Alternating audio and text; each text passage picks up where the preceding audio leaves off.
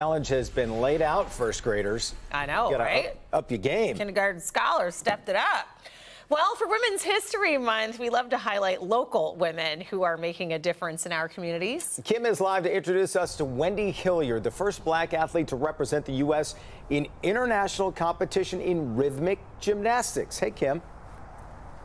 Hey, guys, I know I can be what I want to be. I mean, that was great. And I bet you Wendy Hilliard was singing that song when she was a young gymnast, because she got her start right here in the city of Detroit practicing gymnastics at rec centers like this one. Now, she didn't practice at the Kemeny Recreation Center, but now she is bringing gymnastics to young gymnasts here in Southwest Detroit, and it's all because of her love of that sport, and she hopes to pass it on. U.S. Gymnastics Hall of Famer Wendy Hilliard was born and raised in Detroit. West side of Detroit, went to Cass Tech High School. But before she got to Cass Tech, she found her passion at the age of 12, gymnastics. So as it turned out, for the recreation department, we had these 4 master sport champion coaches teaching in the recreation department.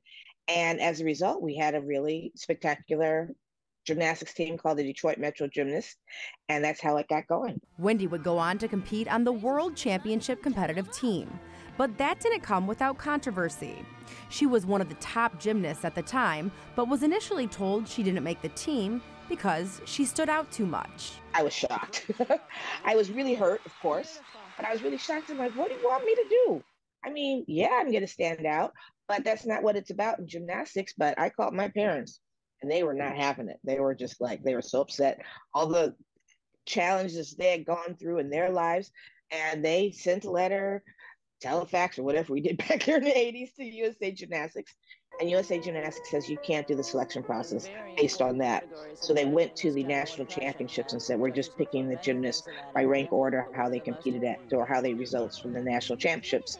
And I was able to make the team. It was the reality of gymnastics back in the 80s. A predominantly white sport, a stigma Wendy had to fight, and now hopes she's paved the way for other black gymnasts. Inspiring young gymnasts is Wendy's life goal, starting the Wendy Hilliard Foundation in 1996, providing free and discounted gymnastics to more than 25,000 disadvantaged children at local rec centers in urban areas. Her foundation started in New York, where she lives now, but she brought that opportunity here 8 years ago. So the one thing I could do was bring gymnastics back to the city of Detroit, because for one, it was my passion. It gave me so much, and the kids really needed it.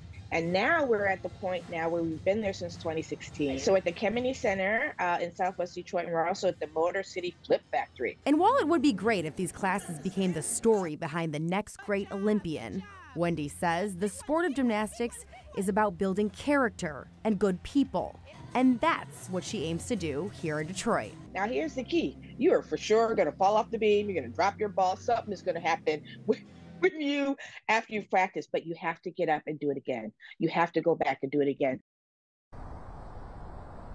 Builds great character. And as I mentioned, they do offer the practices here at the Kemeny Recreation Center, also the Motor City Flip Center in Southfield. But however, her dream for the Wendy Hilliard Foundation is to open up her own space. She wants a big space where they don't have to roll in the mats, the beams and things like that. And that's just going to be where a lot of children can come and learn about gymnastics. So that's what's next for the Wendy Hilliard Foundation. If you'd like to learn more about her foundation, wendyhilliard.org. In Southwest Detroit, I'm Kim DeGiulio, Local 4. And we love her life lessons for sure. All right, Kim.